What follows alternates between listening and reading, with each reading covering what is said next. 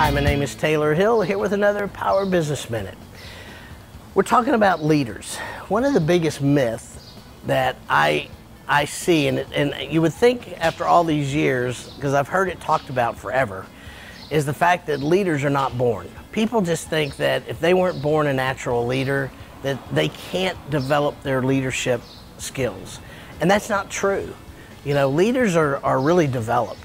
And they're not born. Even if you're born with great leadership skills, you better be developing those skills to get better, because leadership never ever stops. It's an ongoing process.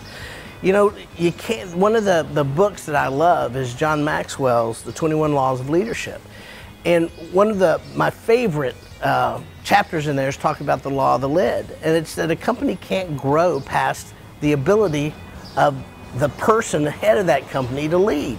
It just can't go, it can't grow anywhere past that. And I've seen it over and over again through the years, and that is very, very true. So if you want to continue to grow, not just your business, but as a person, then you've got to develop your leadership skills on an ongoing basis. So come back, we're in this leadership series right now. Come back next week for the Power Business Minute, and we'll talk again.